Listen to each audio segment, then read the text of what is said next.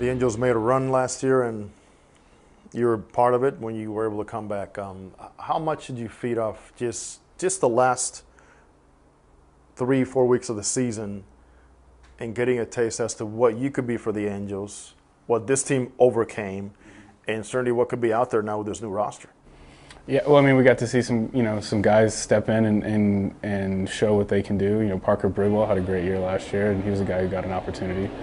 Some guys stepped in and had good performances, and now they're back this year, and we kind of know what we're getting. We re-signed Justin and added Kinsler, who I've played against for a number of years now, and that's one of the biggest competitors I've ever played against.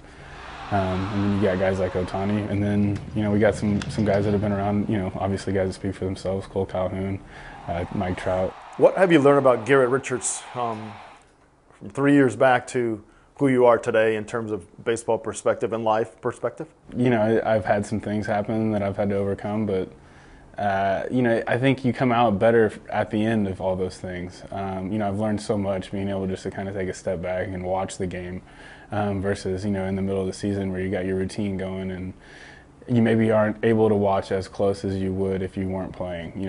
I was literally a spectator, so I could watch little things that I may not have picked up on before. And I've thought about how I want to throw a baseball, and while the game's going on, I'm constantly right there in the count thinking, okay, if this were me, this is what I would throw, or wow, I really noticed that guy can't hit this pitch, or for whatever reason, I picked up on a lot of little things that I may have overlooked in the past. Tried to be a student of the game, and I think I'm better for it now. I have a better idea of how I want to throw the baseball and kind of how I want to attack guys.